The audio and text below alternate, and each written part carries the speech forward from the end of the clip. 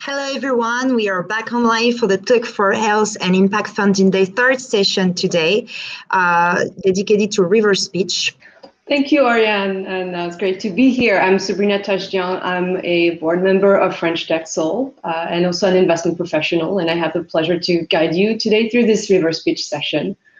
So what is this reverse speech session about, right? I think we are all familiar with the concept of startups pitching to investors. And as a matter of fact, on Monday and Tuesday, we've seen some amazing startups pitch their work to our panel of judges. But today, we are inverting the roles. We have selected 3 global impact funds. Some of them are represented among the jury as well. And we're giving them a chance to showcase themselves. So this session is a way for those impact funds to shine, to share their investment thesis with us, and to show what they have to offer to startups that are setting out to make the world a better place. So I have the pleasure to welcome 3 great speakers. We have Djoann FAL from Educapital, Litzie from Educapital, and Songyi from Impact Connective. They will all take turns presenting their fund and their pitch. And then we will have some time for questions. So please write your questions in the Q&A right on the right of your screen. Okay, so without further ado, let me introduce our first speaker, Djoann FAL, principal at Atlas Capital.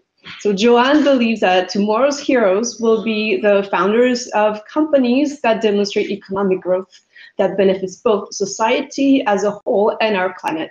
Atlas Society is a global movement, it's an accelerator, and it's a fund gathering investors, influencers, corporate managers, artists, entrepreneurs, and other policymakers that seek to answer and embody the questions of what does a sustainable civilization look like?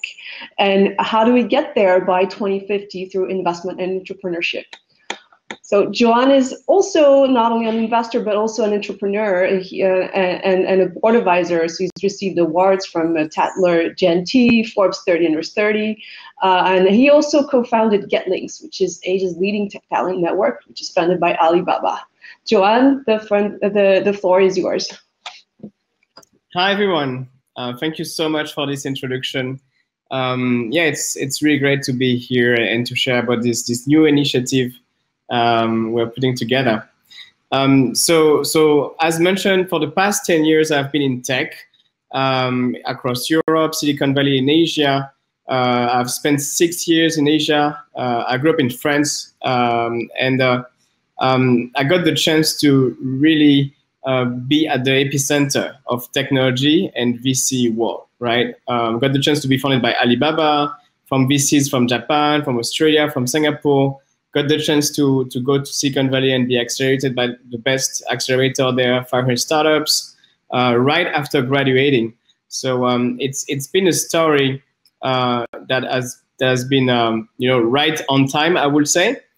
And I've raised more than $50 million for GetLinks, and the company now is profitable, operating in 8 markets with around $20 million of annual runway and double-digit growth. So I tell you, it seems good, but I tell you what, I'm very worried. I've been worried for a long time, but I'm very worried now. I'm worried that it's been so easy for me to raise that much money for a very normal tech company when I was just a graduate. And I'm not saying like GetLinks hasn't been something that is interesting. We're helping people to change their life, to get them tech jobs and maybe higher salary, but it's not really changing the world, right? And what I can see across the board is globally, I'm really worried seeing VCs investing billions of dollars into first world problem, pet food startups, radio, social networking startups. And it's been like that for the past 10 years. While it's now clear that we are in the middle of the 6th massive planetary species extinction, right? It's a global event that the planet haven't seen for the past 100,000 years, and we're still not looking at the problem and facing the elephant in the room. If in the perfect world, I believe every investor should take immediate and dramatic action supporting sustainability tech, right? Every companies that are supporting sustainability should be the companies we are talking about all the time. And hence, actually, Tesla was the best investment last year in the stock market. And Tesla is today the biggest sustainable tech company. But why not all VCs are chasing companies like Tesla, right? So I'm actually confident about the future. I believe we're not gonna let humanity collapse with the climate events, and I think investors who are putting their money to work today in sustainability will make trillions of dollars, and that's why I'm really excited. And that's also the conclusion of my book, The Adaptive Economy, that I've published 1.5 years ago. And let me show you why I arrived to these conclusions. So initially, I was supposed to write a book about future of work.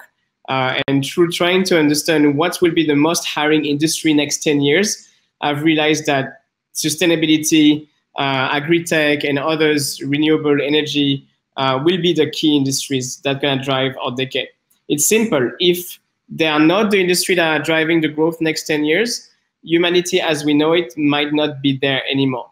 A lot of people are talking and worried about overpopulation, and scientific around the world are actually mentioning that we might need more people, because with the dramatic events that will occur next decade, humanity will really take a hit. COVID-19 is just one of the 100,000 different diseases that climate change will be accelerating spreading. And people who are very intelligible, like Bill Gates, have been writing books about that for the past 10 years, but no one really listened.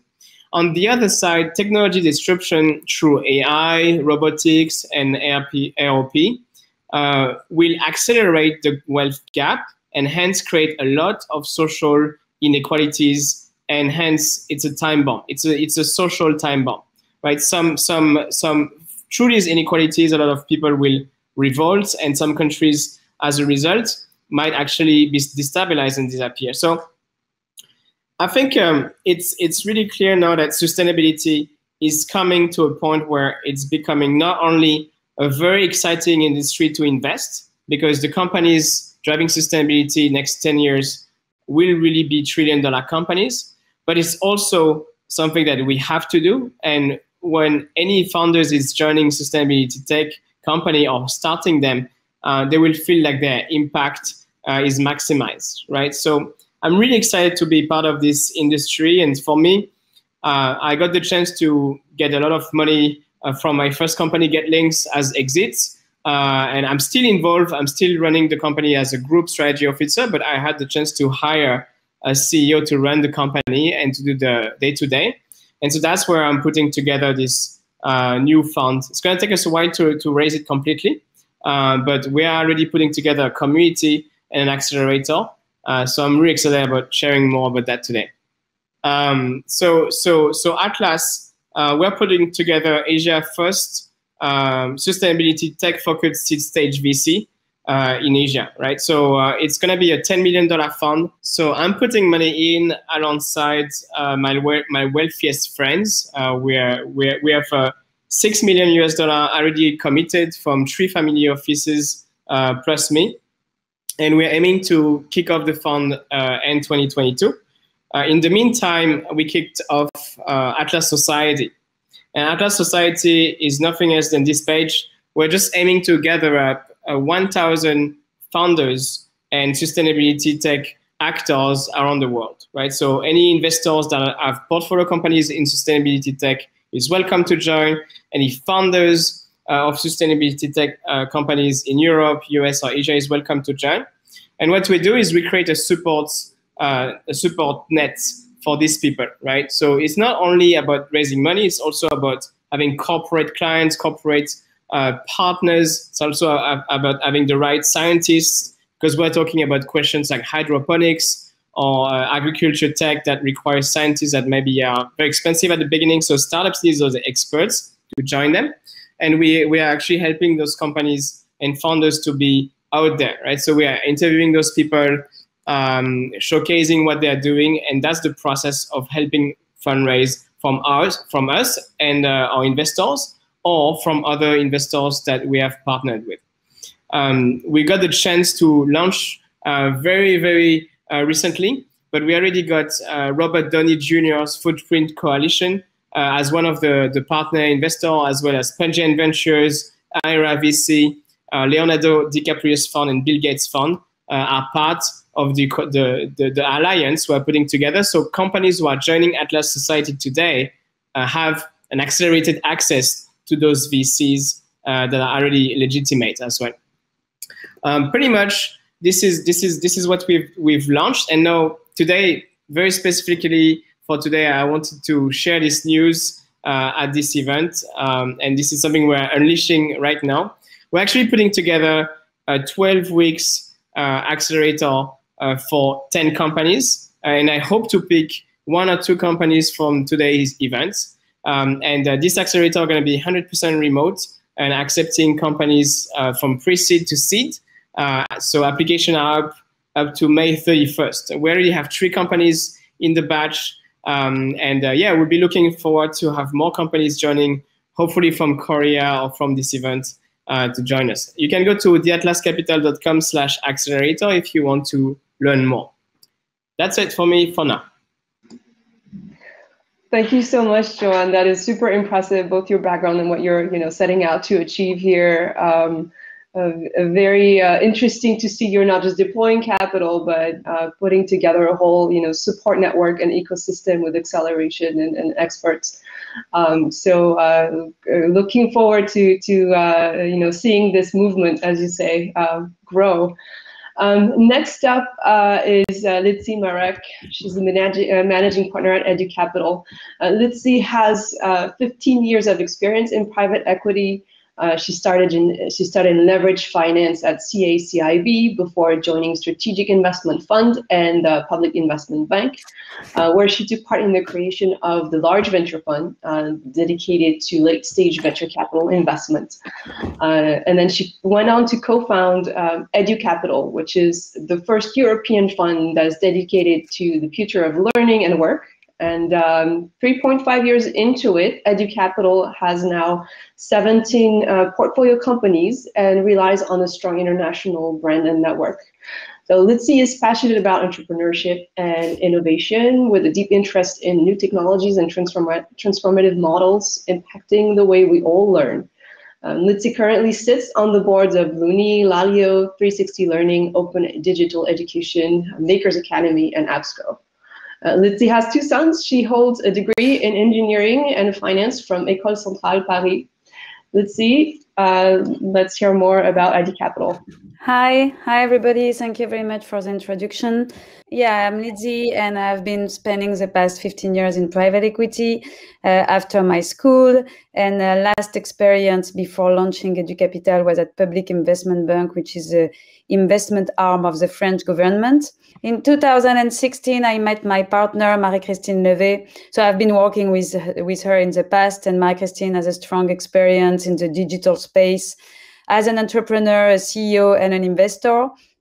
And together we decided to launch Educapital. So we created it in 2016 and closed our fund, our first fund in 2017. And Educapital is the first European fund dedicated to a future of education and work. So basically we invest in innovative company reinventing the way we learn and work. Why we did that? In 2016-17, world was not exactly as it is today.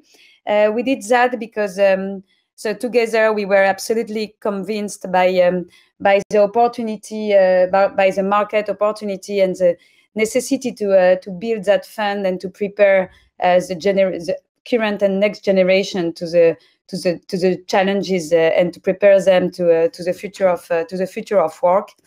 Education is facing huge challenges.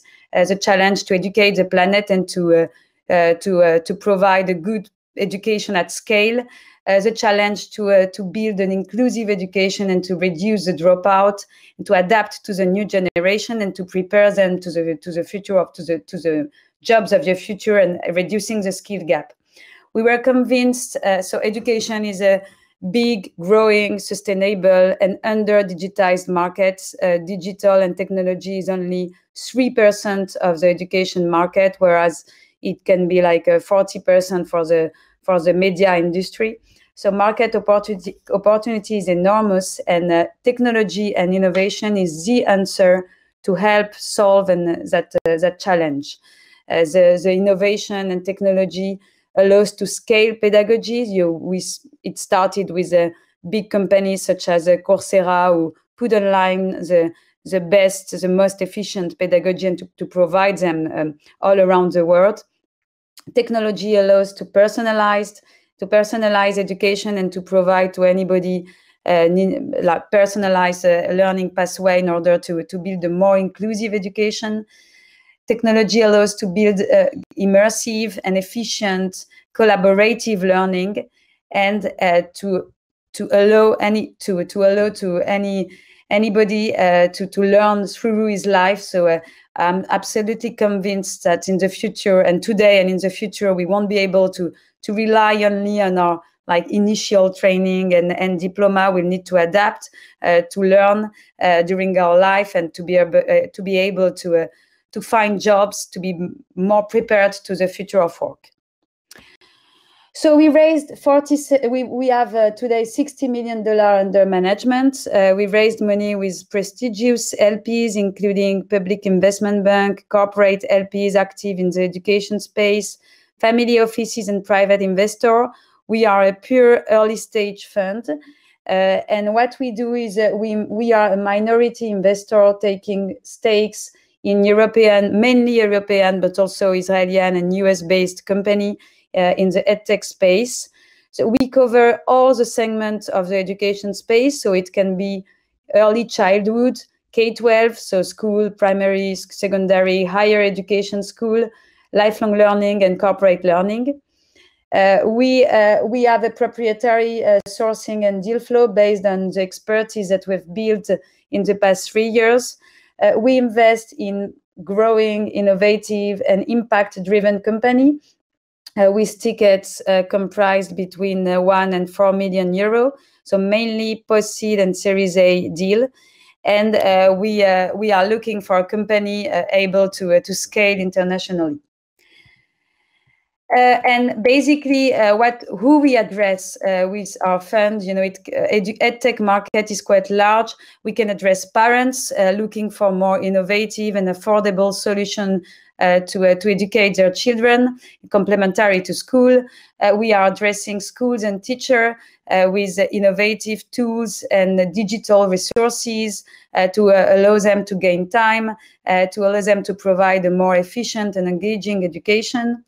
We are addressing universities which need to scale and to digitize their learning pathway. We are also observing a new wave of private universities. We are addressing companies with innovative tools to allow them to better train, recruit, engage their employee. And finally, we are addressing any learner or worker thanks to lifelong learning platform, allowing them to improve their skills and employability. So we raised the fund in September 2017, and many things happened during the past 3 years and a half. So first, we really built Educapital. So today we have a global brand recognized internationally.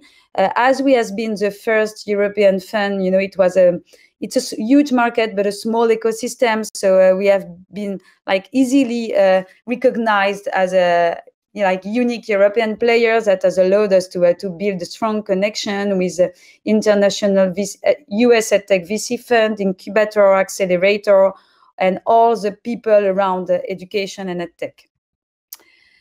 We have demonstrated our ability to create impact. So this is in our DNA basically. So we really think that performance is strongly correlated to a social impact, especially in the tech space. If you want to build a big, scalable, and sustainable company, it has to rely on impact KPIs.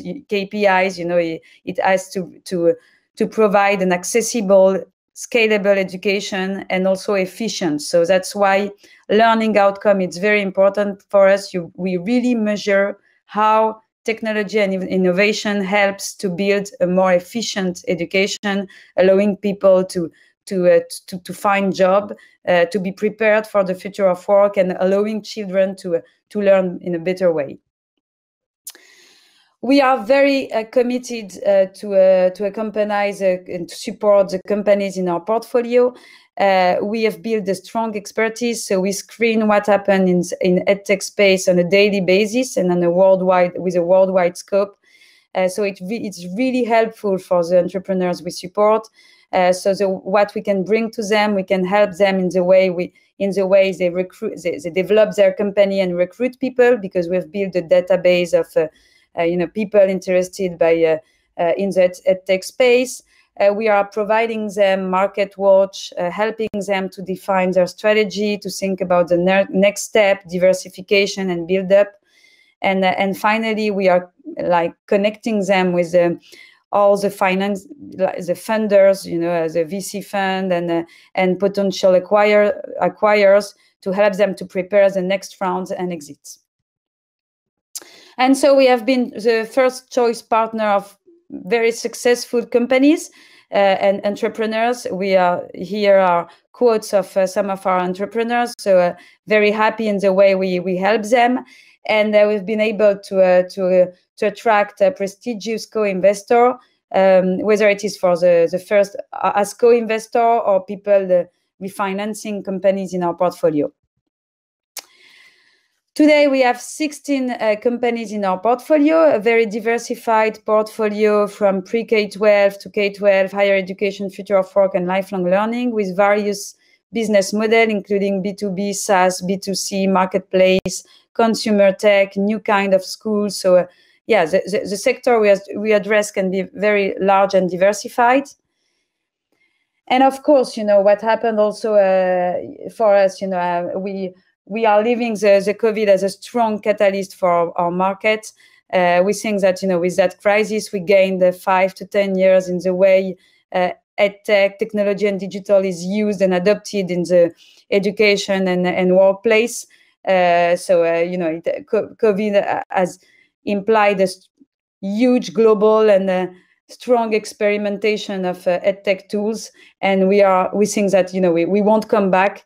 This is a new wave for our market, and if you look at what happened in the VC space, it is reflecting the strong marketplace, just a strong market trend. So edtech investment has increased a lot, and especially in 2020, edtech market has been estimated from $300 billion to $500 billion, so gaining, like as I said, 5 to 10 years in the development of that market.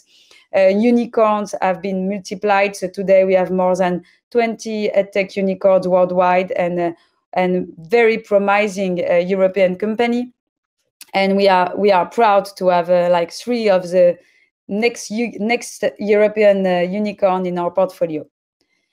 So today we are finalizing the deployment of Fund 1, so still room to welcome new entrepreneurs in our portfolio, and we are raising a 100 million euro, so $120 million Fund 2.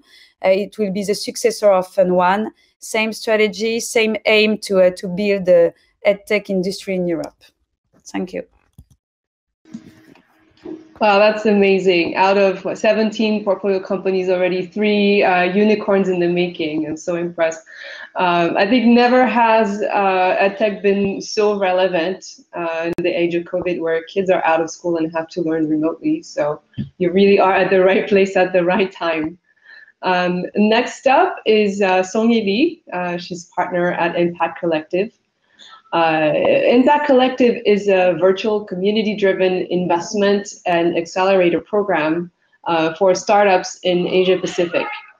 Songyi has been involved in the impact and technology scene, for the last decade as a founder and as an investor. She co-founded one of the first blockchain impact startups in Silicon Valley in 2014. And she was later as chief of strategy at Metadium. a digital identity company. Songyi has worked in Asia, in Europe, in the US, and she's traveled to 40+ countries. She's passionate about weaving global communities, supporting entrepreneurs, and well-being. So Songyi, if you're ready, you're up next. 안녕하세요. Hi, everybody. Welcome to the session today. Where I am is a little bit late. It says Seoul, Korea, but actually I'm in New Zealand at the moment. And it's like 9:30, almost 10. But still, lovely to meet you. And excuse and apology for my late background. Yeah, myself, I think Sabrina give us a very good introduction of myself. I've been involved in technology, especially deep technology like blockchain and impact for last like 5+ years, and the impact in total like actually more than 10 years. And my passion has been always connecting the technology to the more of impact side. And me being in the middle of impact and technology, 10 years ago, there were no overlap. So it was always like kind of like one or the other. And I'm gladly seeing that new waves of this overlapping, and that creates the impact. I'm so happy to see that it's happening, and then also can be part of that journey as well. So I will give you guys a quick introduction about what Impact Collective does. That is actually started in Korea, but based in Asia Pacific, and we have a team members that are based in Thailand, Singapore, Australia, Vietnam, basically New Zealand, and basically covering all the Asia Pacific. So I will share my screen quickly and then introduce who we are. Yeah, basically, I'm inviting all of you to co-create the future with the Impact Collective. Impact Collective is it isn't just acceleration program or investment program. It's a truly community driven. What it means is like, you know, often when you go to the investor, most of the time, the limited number of investors, they deciding who to invest, but the world is getting more diverse. And also there's a lot more things happening that like just few investors can cover. So what we believe is actually collective intelligence. And how can we actually using collective intelligence and community to actually prove a startup's concept, and as a supporter and as a consumer to really choose what company should get invest and then bringing more impact to the world. So this is a design to be community driven. And then we are focusing on the opportunities in Asia Pacific region. And so we just not investing, but we invest and support and connect all the startups and then other stakeholders to really help the team to solve the challenges that is creating positive impact. And also our mission is very, very clear. It's not just about talking about impact alone or in business alone. We really help the great business to actually discover and internalize their impact strategy, and they can take a leapfrogging from where they are right now. So if any of you guys are looking for your impact strategy and then impact storytelling or impact measurement that can be woven into your business, this is us, and you can just find us online and then apply for our new program, which I'm going to talk about a little bit more. So Impact Collective carries a 3 key pillars. So we are focusing on Asia region. So whether you are, last year, 2020, we actually got the application from all around the world, including Europe and US and Canada and South America, whoever that has an angle or the market to Asia Pacific. But this year, we particularly focus on the startup that are based in South Asia to really operate in an efficient time zone. And then, we really believe the Asia Pacific region is actually the new market, and then also the new solution, not just the countries that is creating a problem, but creating a solution. So that's why we are focusing on that reason. And then we also truly community driven. So I'm going to show you a little bit later about, we have a community platform that is built from the scratch for this project. We have now 1,000 plus members helping startups, and their judges and experts and students or academias and researchers. A lot of different people comes together and incentivized to support the startup by using token system, and they can actually invest their time and energy instead of money to really see the fruit of the succession of the companies. So community is the heart of our program, and an impact, of course. And we working with the UNDP and UNESCOP and UFNA and more other bigger international organization to deliver the Sustainable Development Goal by 2030. And then we help entrepreneurs really discover and communicate their impact strategy well. And as I mentioned, startup and investors are not just two actors in the ecosystem. Actually, there are more people that could contribute to the ecosystem and contributing. So international or educational institute and the public sector, policymakers and other foundations and a lot of different people. And at heart, the consumer and the customer, they have to actually have the power to growth of the company. And then if they can decide who gets the investment and then bring more positive energy and then positive income and then positive impact to the world, that's actually the really, really golden. And then that's a part of our heart of our program. So far, we have 1,000 plus members on our platform, and last year we have like 90 plus 95 plus official expert, and with 117 community judge, and we had like 600 team applied, and out of that 84 team from 35 countries were incubated and accelerated with us, and average monthly revenue of this startup was 75K, and we raised the $5 million for our first fund, and then we are looking to raise more $2 million for the second fund in Singapore. So this is a brief introduction in number, and we are focusing on 6 different themes. So if you are eligible for any of SDG, you have a place to put on.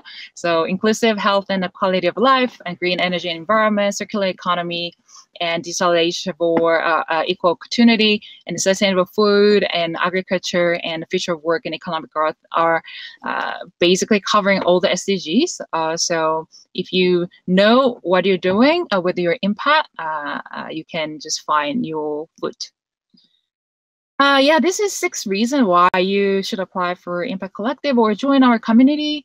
Basically, the investment comes one most important thing, and the pilot project opportunity, because we're working with the UN and a lot of this city network, and so we have also working with the WIGO, which is 100 plus city mayors and network, and so we can easily plug into your projects to these platforms and then these cities. And second, we have a fast track investment, so you don't have to wait till the end of the program to get the investment. We can already start the investment process with you, and there's no fee or equity required to join the program, and it's community driven again, and inclusive community judge, so you are not just bound to the one or the other, like either race or topic. So there's a really, really inclusive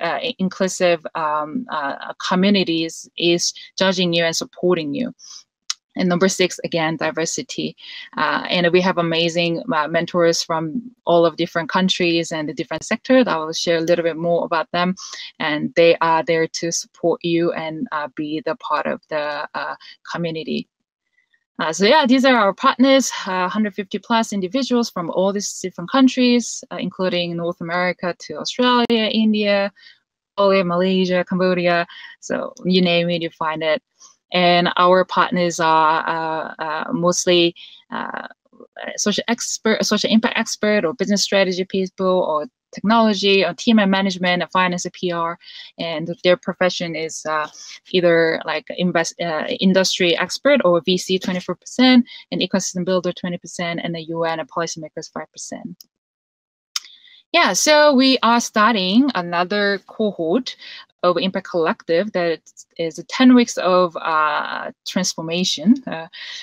Our application opened on July 1st, and we're going to announce the team on the August 30, and probably is September 1st, actually. And then 9 weeks of amazing journey together, including camp, impact session, home group check-in, ecosystem mapping, policy dialogue, and a lot of different regional and theme events. And then final week, we do a final voting and then announce the winner or teams that are doing amazing job. Yeah, so we believe in the future of collective. And yeah, this is our platform that I want to share briefly. If you can go to impactcollective.moim.co, this is our online platform. These are the team actually got voted from the community. So you can see that all the voting numbers and team's profile. It's all open, very transparent. We have now 1,068 members. There is all the information that you can learn about. And then we're going to soon design this to 2021. This is 2020 at the moment. Yeah, so this is basically a short and long introduction of Impact Collective. Yeah, I think this is me, and would love to meet you guys on the Q&A as well. Thank you. Wow, thank you so much, Songyi. That was very impressive. The critical mass that you've achieved in just about a year, 1,000 member strong community, almost 85 startups accelerated. I like that your team is fully decentralized, and also that you are using token incentives. I definitely can relate to that blockchain angle. So that's super innovative right here. So now we're gonna go ahead. We have just about 20 minutes to discuss and have some open Q&As. So to the audience, feel free to write your Q&As, and then we'll go in order. And the first one, I think the first one was written while Djoann was speaking. So I think that one is for it's for him. May I know so from Michael Yin from Trinity Echo, he's interested in which investment verticals and in sustainability are you looking at? And because it's a very broad area, and what stage are you investing in? Yeah, absolutely. So there is 10 very specific verticals I have mentioned in my book, and that's basically our investment thesis. It's all on the website, so there is a lot of details, a lot of research that we've been doing to decide on that investment thesis. But basically, I give you an example of companies we are already invested in, and they are mainly in agri-tech. So how to reinvent food production and food consumption and recycling. Number 2 is the ocean, so ocean plastic pollution, ocean preservation, biosphere preservation. And number 3 is renewable energies. So solar, lithium, how to alleviate new solar with low rare earth mining, for example. Also, we have one company which is very interesting. It's like a live mentor based in Asia. So maybe Litzie will be interested. So this is a lifelong digital employability company. We have a recycling company, which I invested personally as an angel investor, and now we're gonna roll that up into the fund as well. IoT recycling company. We have so it's very much around whatever key pillar is needed to build a sustainable civilization, right? So again, how do we continue the capitalism without killing our planet? But also, how do we produce and consume on a way that is enabled with technology, but on a sustainable way, right? So again, if you want more details, I invite you to go to the website, atlascapital.com, and check the book. All of the investment thesis is listed there. Thank you. I think that very much answers the question. So I think earlier, maybe Songyi touched upon the fact that there are traditionally, impact investment and technology were quite separate. It was, impact investing was mostly led by philanthropists and government and organizations and nonprofits, while VC-style impact funds are more of a recent development. So your organizations today are more of an example of this trend. What do you guys think created those conditions for that kind of shift to happen? In other words, why was impact investing seen as not financially viable for investors back then, for tech investors in particular? And why has it become, more attractive now? I don't really know, but what I can say is that this is the sense of the history. I think that everybody now is conscious about the absolute necessity to invest in impact causes and company, whether they are listed company or private equity or venture capital. And personally, I think the way we should think as impact, think of impact is not like a constraint. We need to reconciliate performance and impact and find a way to make it work. I think we really need to understand that, considering the challenge of the world where we live, it is strongly correlated. So if you develop a company which is not generating impact, I think that it won't be sustainable and performing in the future. So I'm convinced that if you want to, these two indicators, financial performance and impact, are correlating and correlated, and this is the way we should think. Whether we are an impact fund, like a regulated impact fund, or not. So for us at Educapital, we it has never been like a constraint or a difficulty to find impact-driven company. Maybe because we are operating in the education also, but and we have rejected a lot of company that were not generating impact. And the reason why we said no, it was not because of impact. It was because we think it was a bad investment. So, for example, edtech company, lifelong learning platforms only driven by marketing, so attracting people and promising good learning experience or better employability. But at the end of the day, if they don't deliver indeed a good employability, that means that first they are not generating impact, but I think that they won't be sustainable in the future. So it's a bad investment, and I don't want to be part of it. No, that's a great point, right? It is possible to have a good investment that has impact, and usually that goes hand in hand. Anyone else wants to add on to that point?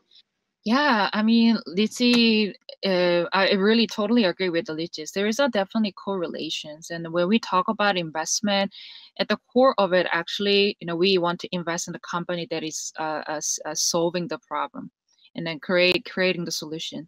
And then now the problem of our society and humanity and the environmental and social and governmental, the problem has been too big. So we can't avoid it anymore. We cannot just go away and close our door and then pretend that nothing has happened, because we are suffering every day with the consequences. So, all the company, at the core of those founders, they always believe in, okay, I'm here to create a solution to the big problem that everybody's sharing. So it's automatically correlated, because the problem is so big, and then we see the more companies coming out of that mission, and then we see, because the problem is so big, the market is so big as well. So that's why we are investing in this company. And then it's not particularly, are we going to invest in only company that is making impact, but there is enough company that is coming out of the market at the moment that is creating impact, which equally consider as creating a big solution, so that's why we personally interested in impact company. And then we've been investing in a lot of company for since 2012-13, 100+ company, and some of them we invest without knowing that they're an impact company. But now there is not much distinction anymore, and that we really on board with this idea of all the business has to kind of creating some sort of impact, and then it's really a matter of how they actually link with the impact that they're creating. And then we want to help the companies to discover those impact angle and then make that strong, and then bringing those impact strategy into their mission statement as well. So they cannot actually just creating a business or just creating impact, but the more business they do well, the more impact automatically creates it. And that's how our model plays. Right, it seems like the line is really getting blurred, right? There used to be just kind of impact companies that are not necessarily profit-driven, but now you can see profit-driven companies that also have impact imperatives, right? So it seems like the mindsets are really changing across the board. We have a question from Young Jun, CEO of Wellesis. He's asking, what are the top impact on global investment due to COVID-19? He found that attracting global investment during the pandemic was very hard, and he had to turn to local VCs. I don't know about you guys, because impact actually, it might have actually been accelerated during COVID-19. I'm not sure. What was your impression during the crisis? Yeah, I can add like briefly, because we found it really interesting. Because we have a lot of company that is actually benefited by COVID. For example, one of the company that we invested in Bangladesh, in the company called Shuttle, they were just providing this van, like a little bit bigger mobility services for people instead of using public transportation, which is dangerous and more expensive. They're providing the middle size of the mobility solution to the company. And then because of COVID, a lot of people can't use a public transportation. So they start to having a lot of B2B customer that are offering these vans to their employees. So their market went up like crazy. So it was really good. And another company that we invest in Pakistan, they're an amazing company called Sehat Kaani, 2 woman doctors leading these amazing companies. And because of COVID, people cannot come to the health center or hospital. So their application, which is a telemedicine application, got really, really popular. So people not just in Pakistan, but Pakistanis that are abroad, they started using this product as well. So their market also went up quite a bit. And although because of COVID, we thought that we might not able to find a lot of company to invest abroad, but because of that, we turned our program to 100% virtual. So we were able to actually find a lot of companies that are doing amazing job, and we can facilitate this process virtually 100%. So I found it very interesting, but still operating 100% virtual is really, really hard. We often just saying like, oh, what if we actually met together? What if we really actually share the energy and space together? That might have been a lot better, but still surprisingly good. Great. Maybe Djoann, you can add a couple of things, right? Because you are really raising a fund in the middle of this pandemic. So what has been your experience been so far? Has it been, do you think, easier or more difficult? Yeah, I mean, firstly, I can share my experience as an entrepreneur who've made it to Series B. And I think a lot of investors don't have that experience, right? A lot of investors come from financial background and they have absolutely no idea on how to build a business. So I think it's not the case for all of them, of course, right? But I think what's the key is the VC model, I believe, is broken for a very long time, and the fact that a young guy like me at 22 years old could raise $10 million with just an idea, that was really weird or fucked up, right? So that was 5 years ago. And not that it's not good to give that much money to a young kid like me at that time, but yeah, it was a bit weird. Now, the even weirder thing it's I believe for companies who are triple bottom line or zebra and that are trying to seek not only profit or unicorn status, but are also trying to really solve a problem that no one have been looking at before. Most of the investors will automatically turn down these projects, right? So I think in that sense, the capital available, and there's a lot of money out there, is really just not going to this triple bottom line company at first. right? And hence it's really, really hard for entrepreneurs in the sustainability tech area to raise money, right? Because investors of today are only realizing, oh, it's time to invest in e-commerce for most of them, right? I'm talking about the LPs, right? So there is number one, you need to educate what is sustainability and why your project, if you're doing recycling, for example, still have a chance to be a multi-million-dollar company. Number two, you have to explain that you're a good founder and your team is great, etc., which a lot of people won't believe you. And number three, COVID comes in, so you just have no chance to raise money, right? I think I've seen dozens of companies dying around me last year, and the climate makes it very, very difficult. And hence, this is where I think the VC model of applying to get the chance to talk to a VC over a 30-minute meeting, it doesn't really work, right? Most of VC reject 90% or 99% of the application they get.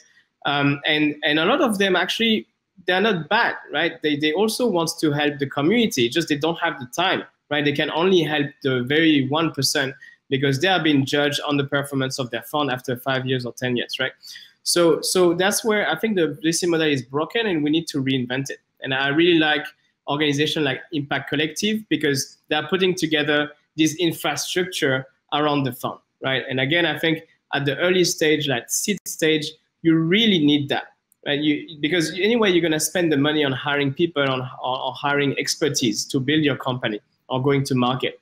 So I think building the safety net and the structure, the infrastructure for companies to develop global network, to reach new markets through access to experts is really what is needed, specifically for sustainability.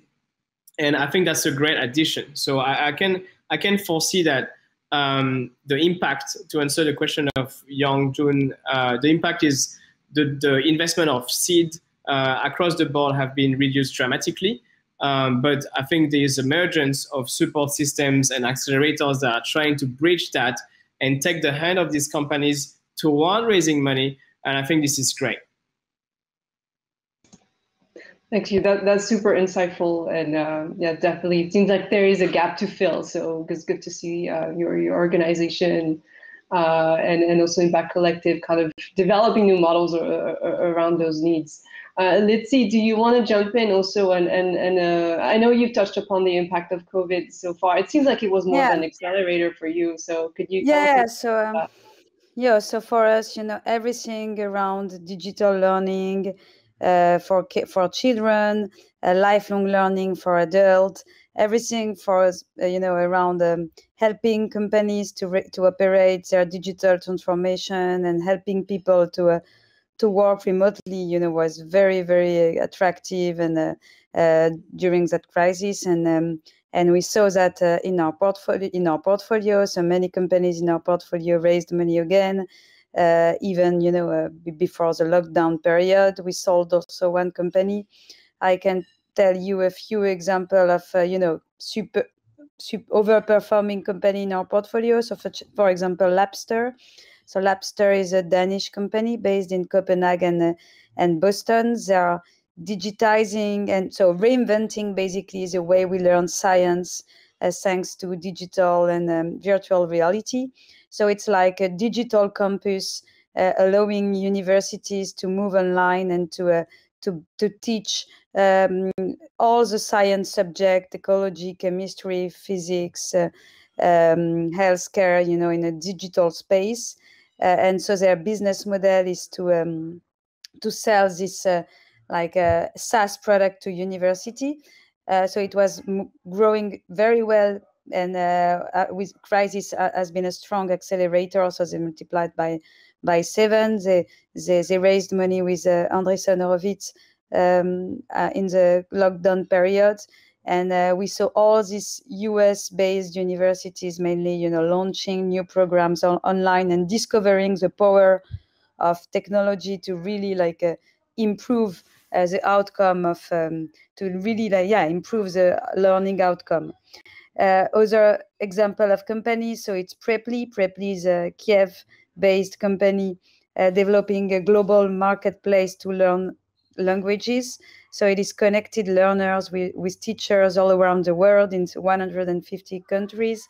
And this is really the what global network effect can bring to the society and to the company, allowing to connect people, whatever whatever your country and the time zone, and to learn new stuff thanks to digital. And yeah, it's also a company that has experienced a strong growth because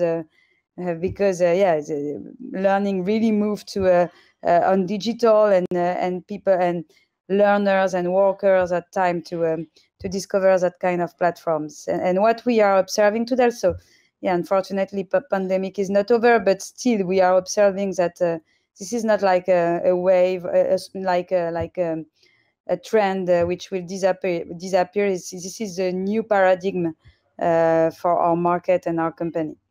So EdTech is a good market to invest in, linked to our new world and linked to the crisis.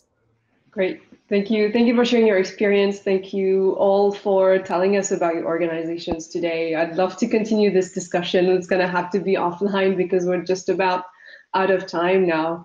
But this was really very interesting. I learned a lot of stuff, and I think we had a really good, diverse panel of investors here today. So thank you again for your time and for joining us.